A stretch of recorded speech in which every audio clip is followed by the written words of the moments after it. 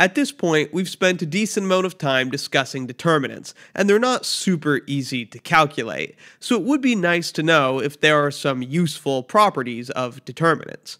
In particular, we might ask if there's any relationship between the determinant of a matrix and that matrix times a scalar, or the determinant of two matrices and the determinant of their sum, or their product.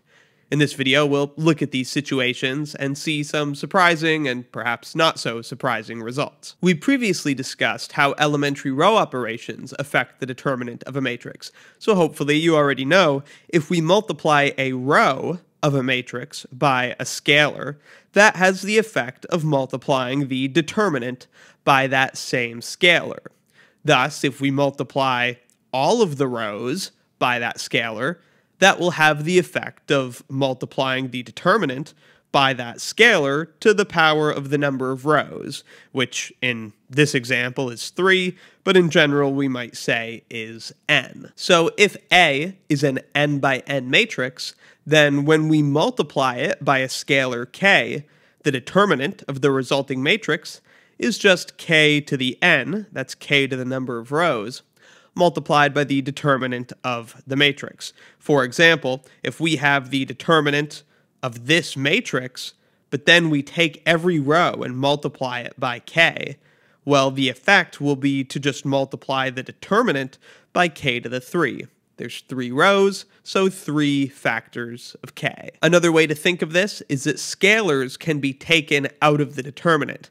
However, they're taken out of each individual row or column. So I could take a k out of the first row, a k out of the second row, and a k out of the third row, and that would give me k cubed. It is perhaps not surprising that there's not such an easy relationship between the determinant of two matrices and the determinant of their sum.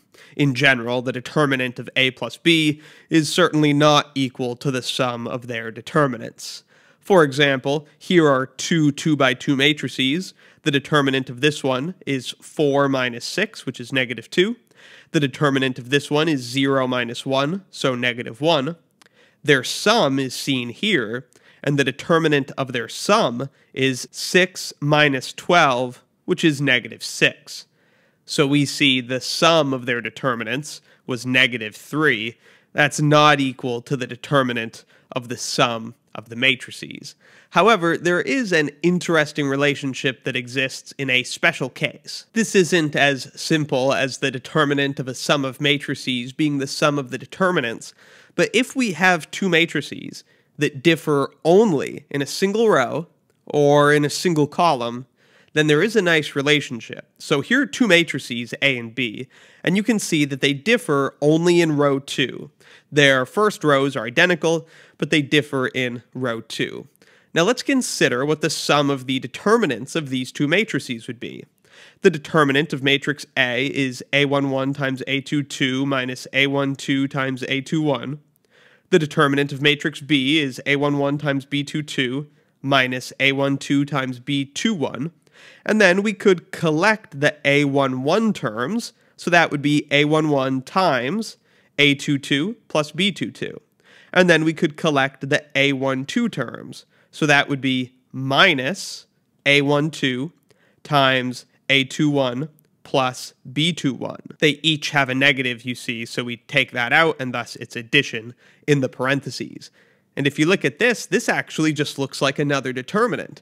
In fact, it's the determinant of the matrix that comes from taking either of these matrices in the first row, but then adding the row where they differ. So you can see the first row of this matrix is the first row of A and B, but the second row is the sum of this second row where the matrices differ. And the determinant of this matrix is in fact the sum of the determinants of the original matrices A and B. The determinant of this matrix is A11 times A22 plus B22, which we see there, minus A12 times A21 plus B21, which we see there. Here that conclusion is written out: the determinant of this matrix A plus the determinant of this matrix B equals the determinant of the matrix that results from taking their common row and then adding together the entries in the row where they differ. Here's the statement of the result in general and an example with 3 by 3 matrices. Let A, B, and C be n by n matrices that differ only in row I, and assume that row I of matrix C can be obtained by adding corresponding entries in the ith rows of A and B. So in terms of the previous example, here's A, here's B, and this matrix that came from adding up the row where they differ, that's matrix C. So in this situation, the determinant of that matrix C is equal to the sum of the determinants of the original matrices A and B. And the same thing holds for columns. So they could differ in a single row, or they could differ in a single column. And here is an example. You can see that these two matrices on the right differ only in the third row.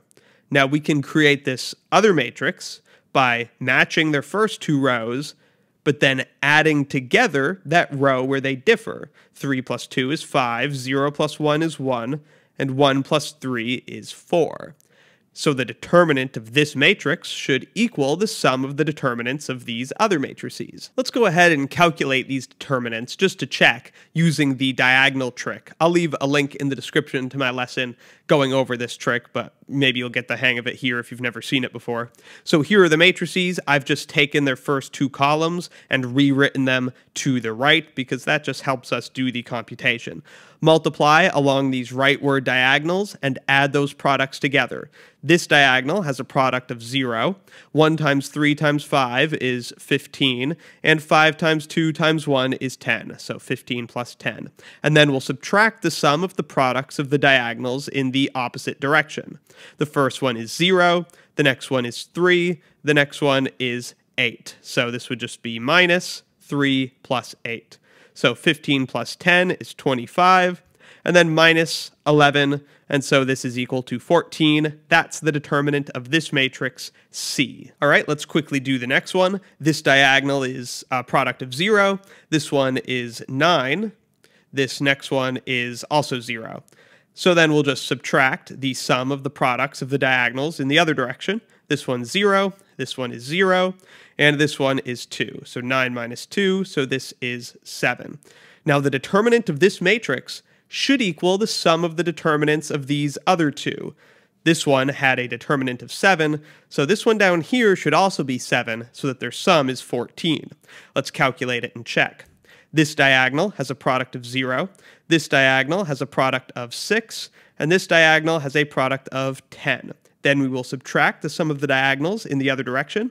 That's 0, that is 3, and that is 6. In total, this is 16 minus 9, which is indeed 7. We can see the result works. So the determinant of this matrix, which resulted from just taking these two matrices in the first two rows and then adding the rows where they differ, the determinant of this is just the sum of the determinants of those individual matrices. Pretty neat. Finally, we can consider multiplication, and perhaps this is the most surprising result.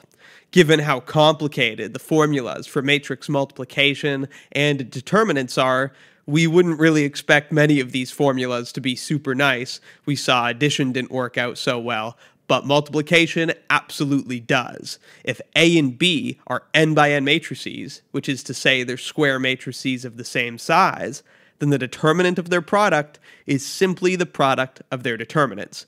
We will take some time to prove this in following lessons, but for this one, let's just see an example. Here are two matrices, A and B, and you can check that this is their product. Let's calculate the determinants. The determinant of matrix A is 3 minus 2, so 1. The determinant of matrix B is negative 8 minus 15, so negative 23. Okay, so the determinant of their product then should be just the product of those determinants, negative 23. Let's check. 2 times 14 is 28, and then minus 17 times 3. 17 times 3 is 51, so 28 minus 51, and wouldn't you know it, that's negative 23. All these properties will at times make it a little easier to work with determinants, and certainly serve us well in some proofs. We will continue to see some of the nice uses of determinants. Be sure to let me know in the comments if you have any questions, and check out my linear algebra course and linear algebra exercises playlists in the description for more. If you find my linear algebra videos helpful, please consider supporting what I do by joining Wrath of Math as a channel member. You can get early and exclusive access to select videos and access to these lecture notes if you join at the premium tier or above. Thanks a lot for watching. I'm the mathematical menace, the machinations of mankind. Two calculators at the same time, hand signs and abacus, finger count and calculus. I'm the V to the T, my parameter the rapidest. Happens like this, my lecture's the most prominent, dominant. Call me the Morgan, I get the compliments. The union in together like any time that we intersect, cause my opponents know they need